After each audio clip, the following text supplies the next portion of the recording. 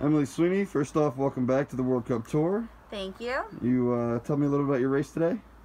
Ooh, it was definitely different just hopping back in.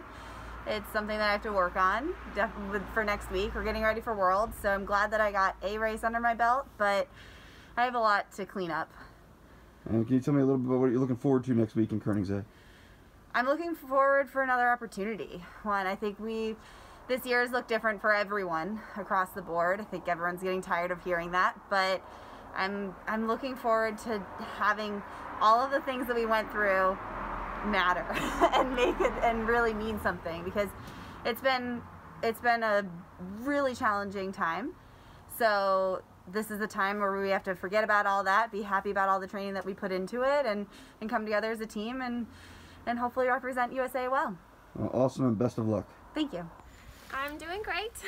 Had a couple good races today. All three of my runs were pretty identical, pretty solid the whole way through. I'm super happy, stoked on two of my best finishes thus far, and I am super excited to be carrying my spot in the seeded group and this momentum into Worlds next week.